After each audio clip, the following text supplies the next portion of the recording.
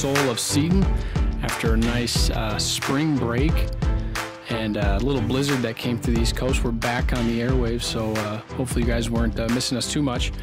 But on this episode, we're getting into an interesting thing in regards to Lent. Lent is a time of prayer, penance, and almsgiving. So we're going to get into how does that help us towards salvation, specifically in regards to faith and works. So joining us to do that is Father Fred Miller. He's a professor here of systematic theology at the Immaculate Conception Seminary. Got his doctorate at St. Thomas Aquinas Pontifical University in Rome. So where should we start with this when we talk about faith and works? I think one of the key terms we talked about before the show was merit. What does the church mean by merit, and what does the Protestant understanding seem to mistakenly think about merit?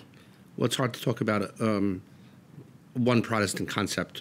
Sure. But the classical theology of the Reformation is that Catholics trust in good works in order to be saved. In other words, I'm saved because I do particular works. And this was obviously a big objection at the time. It was an objection because the Scripture says that we're saved through faith.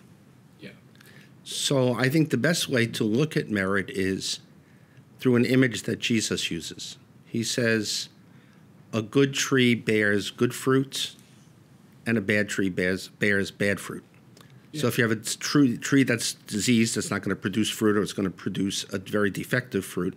If the tree is healthy, that tree is going to produce good fruit. So the same thing, if we have faith, if we're in Jesus, if we live in his grace and his grace fills us, then we're going to do the works of Jesus. So God promises whenever we do the works of Jesus, loving the Father, loving each other, that God will reward us with an increase of grace and an increase of eternal life. And that's what merit is. And this is what the church uses this to get at the sanctifying grace, the grace that builds the reservoir filling up with grace, correct? Sanctifying grace is the life of the Trinity within us, and it's incompatible with mortal sin.